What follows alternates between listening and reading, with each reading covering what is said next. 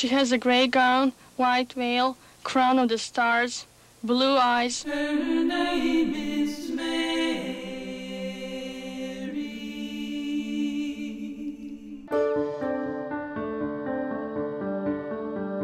It seems to be her handwriting. I feel peace.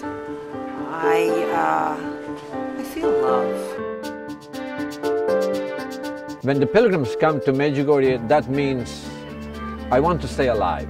I haven't experienced anything miraculous, but the environment and the atmosphere is just so spiritual, and it just helps you. It makes you want to be a better person.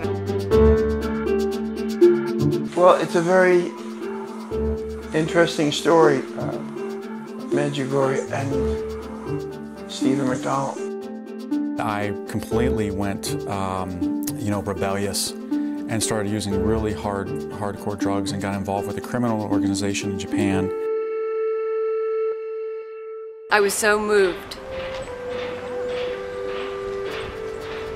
by Our Lady's presence.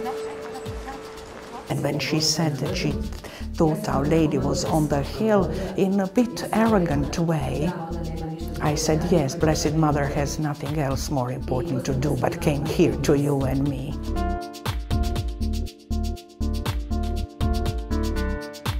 Somehow she requests from us, hierarchy, bishops, theologians, to listen to the people of God.